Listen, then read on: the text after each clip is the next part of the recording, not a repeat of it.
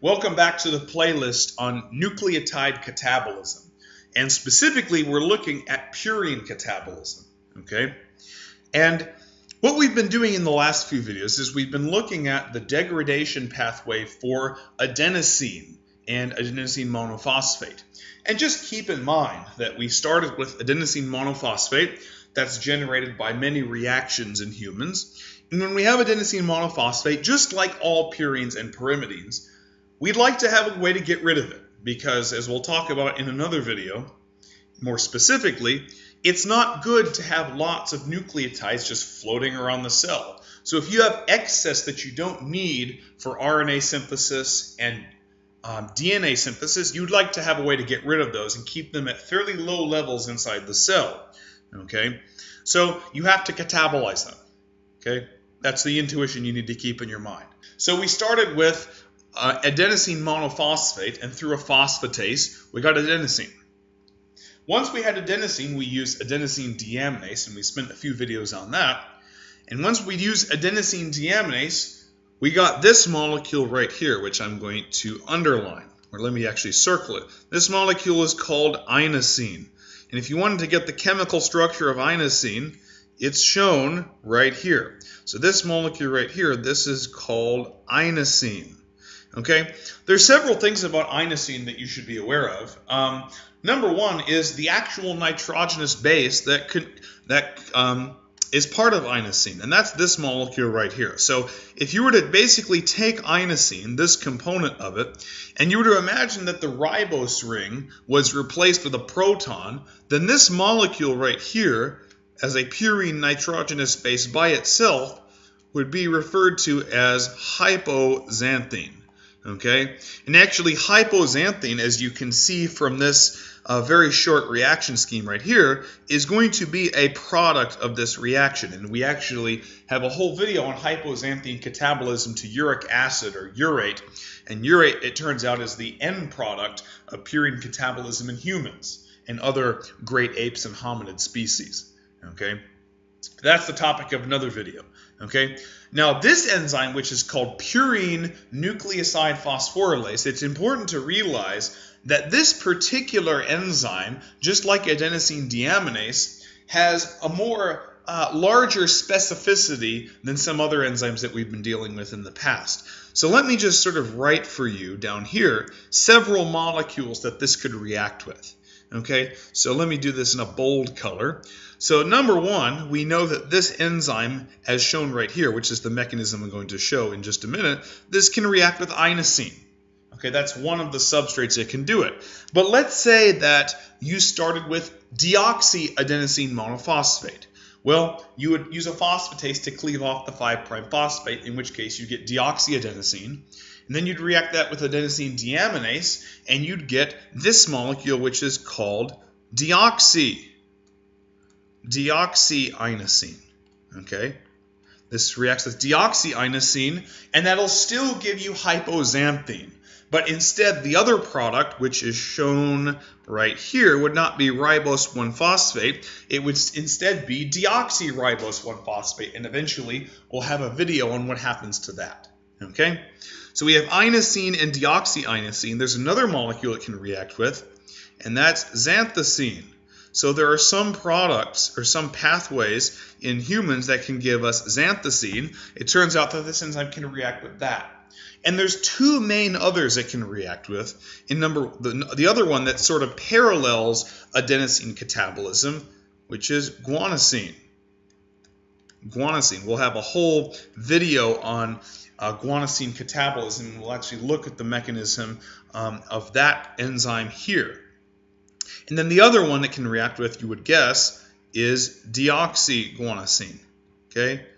So these right here, these guys, are the main 5 substrates for purine nucleoside phosphorylase. So if any of these guys accumulate and you're not doing DNA synthesis, you're not doing nucleotide synthesis, you would like to get rid of these guys because you don't want high levels of them floating around the cell. So catabolize them.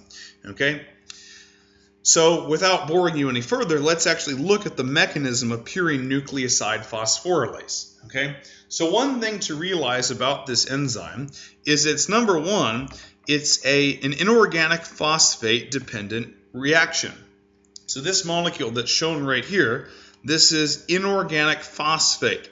And the very first step of the mechanism, and I'll do those mechanistic steps in green, a critical histidine residue in the active site is going to deprotonate the inorganic phosphate, one of the ways you'd find it at physiological pH, into the fully deprotonated state.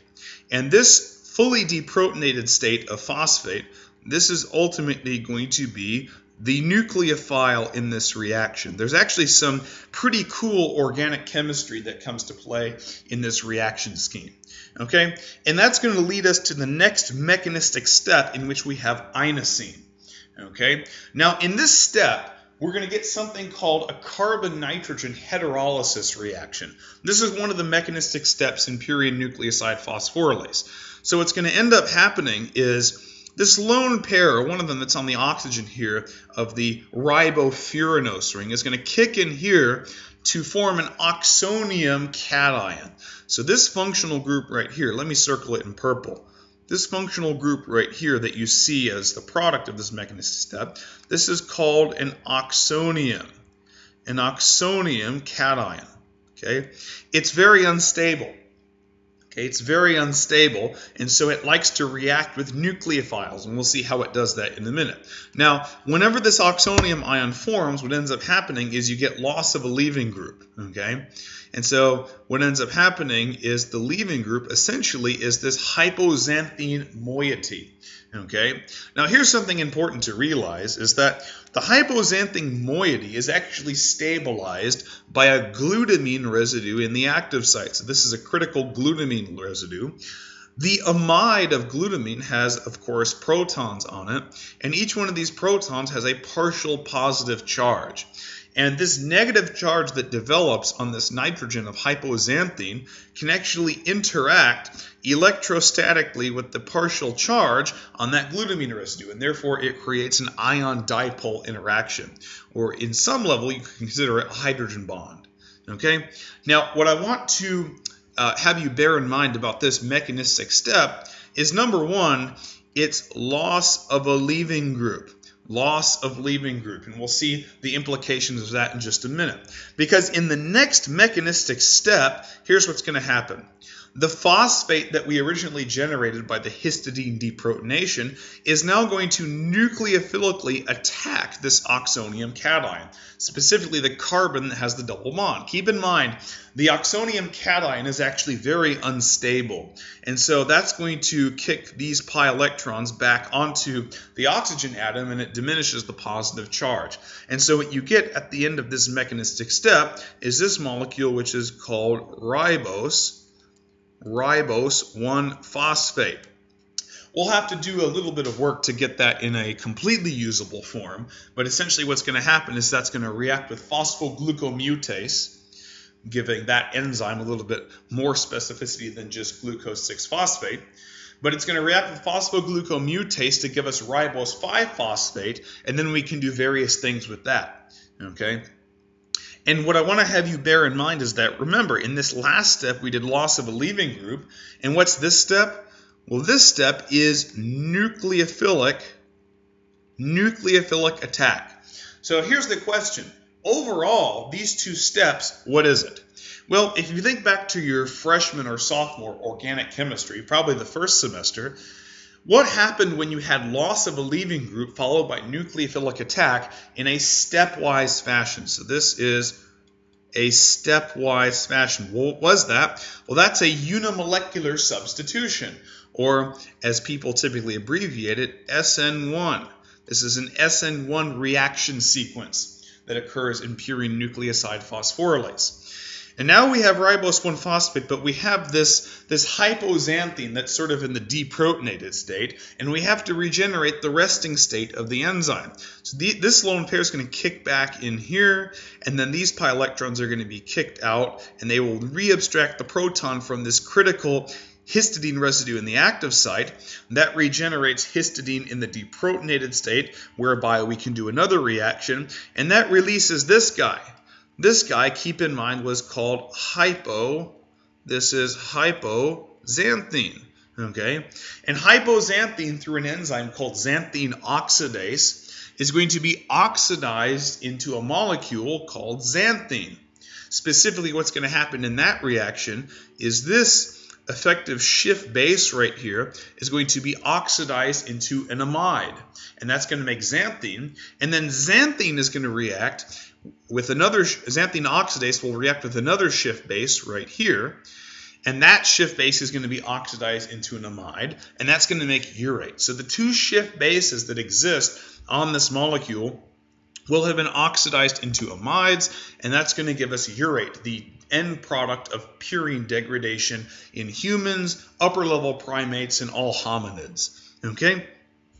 Other organisms can degrade urate further. Okay? But in terms of adenosine catabolism, we've now seen the degradation to hypoxanthine, and in another video, go find that if you wish, you can see the degradation and mechanism of hypoxanthine to xanthine and xanthine to urate. But here comes the fun part of any of these videos. We get to see the application of this. Okay? Basically, here's the idea. Okay? Whenever you have an inorganic phosphate dependent enzyme, there's always a chance that you could get uncoupling of that reaction. Okay, so for example, if you think back to the glycolysis playlist or your knowledge of glycolysis, and you think back to the enzyme glyceraldehyde 3-phosphate dehydrogenase, if you remember that reaction, keep in mind it depended on inorganic phosphate. So somewhere hidden within the reaction mechanism, what you ultimately got was this guy, which is inorganic phosphate, PI, inorganic phosphate. Okay? And then inorganic phosphate ultimately acted as a nucleophile, right? And that gave us 1,3-bisphosphoglycerate, right? And if you somehow manage to get arsenate poisoning, so that's what this molecule is right here. I'll draw it in red because it's bad. This is arsenate. Arsenate behaves very similarly to phosphate. Let's take a little aside from this and look at the periodic table. So if you look at the periodic table and you go to group 5, which is the nicogens, you'll see nitrogen at the top, which is sort of in the second period. But once you go below that, you get into the third and fourth periods, and these guys can violate the octet rule. So below that, you have phosphorus, and below that, you have arsenic. And it turns out when the arsenic and phosphorus are in their fully oxygenated oxyanion forms, they look very similar. They have similar resonance structures, and they behave very similarly. And it turns out that many inorganic phosphate-dependent enzymes cannot distinguish between the phosphate and the arsenate. And so instead of using phosphate in the mechanism, arsenate will instead be used. And in terms of glyceraldehyde 3-phosphate dehydrogenase, this can lead to an uncoupling of glycolysis in which you get a total net ATP of 0. And if that wasn't enough, arsenate can actually allosterically extremely inhibit the pyruvate dehydrogenase complex, which basically drastically lowers the amount of acetyl-CoA you produce, and that essentially uncouples the tricarboxylic acid cycle, leading to an overall drastically reduced number of ATPs produced in the cell. But if that wasn't enough, arsenate can actually mess with nucleotide catabolism. And so this is what arsenate does. It's going to perform a very similar mechanism to what we saw just a few minutes ago. So when we generate this transient oxonium species in the active site, arsenate can actually nucleophilically attack the oxonium carbon very similarly and in fact identically to the way that the phosphate does. And that basically collapses the oxonium species back into a cyclic ether. And now we have this molecule right here. Again, I'll draw it in red because it's a bad guy. This is called ribose. This is called ribose 1-arsenate. Ribose 1-arsenate. Okay? This is not a good guy. Okay? But here's the idea. And this is the intuition you need to keep in your mind. It appears that the cell has an intrinsic understanding that keeping these nucleotide and deoxynucleotide levels extremely low is really important. It really likes and knows that you need to have that done. Okay, so this enzyme has another activity. Okay, an unusual activity. Okay, something that most enzymes don't have. It's actually able to detoxify the arsenate. Okay, and this is how it does it. We're not going to look at the mechanism of how it does it, but basically this is what happens. This enzyme has a coenzyme in it. I'll draw it in green because this is the good guy. This is called lipoate, and specifically at this point, this is lipoate in the totally reduced state. And through the action, let me denote that this again, this is purine nucleoside phosphorylase. What this enzyme is going to do is it's going to reduce the arsenate into this molecule down here. Again, it's still bad, so I'll do it in red. This is called arsenite. In general, what will end up happening in humans is arsenate, if it's free arsenate, will react with an enzyme called arsenate reductase, which gives you arsenite. But it turns out that this enzyme, purine nucleoside phosphorylase, actually has some intrinsic arsenate reductase activity. Now, of course, if arsenate is being reduced into arsenite, then that means that the lipoate is acting as the reducing agent. And so the reducing agent therefore gets oxidized. And so this form of lipoate right here, oops, let me do it in green. Go back. This form of lipoate right here, this is the oxidized form, okay? So just like any redox reaction, you have to have something that gets reduced and therefore also something that gets oxidized. And so our final product in this particular reaction scheme is going to be ribose. So it turns out that this enzyme has some intrinsic arsenate reductase activity, and it does so through a lipoate coenzyme. Okay, just some interesting application of this enzyme. Okay, so hopefully you kind of see what this enzyme is for. Okay, at least in terms of adenosine catabolism, we degrade adenosine to inosine through adenosine deaminase, and then this enzyme, essentially what it does is it cleaves off the ribose ring. Okay, so remember, this is a nucleoside, right? Inosine is a nucleoside. It has a nitrogenous base and it has a ribose ring. So we need to cleave off the ribose ring somehow. This was the mechanism about how we do it. So once we cleave off the ribose ring, we get Hypo Xanthine, which is shown at the end of the mechanism. So we get Hypo Xanthine, and ultimately what will happen to that in another video is it will get degraded to xanthine by an enzyme called xanthine oxidase.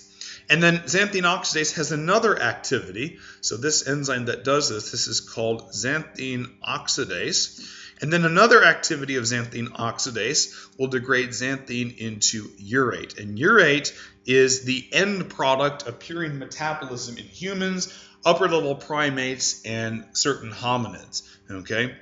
And so this reaction scheme right here of hypoxanthine to xanthine to urate, this is the topic of another video. We'll look at the mechanism of how that works, and we'll find it actually uses a unique coenzyme called the molybdenum cofactor. So hopefully this helped you out. See you in the next video.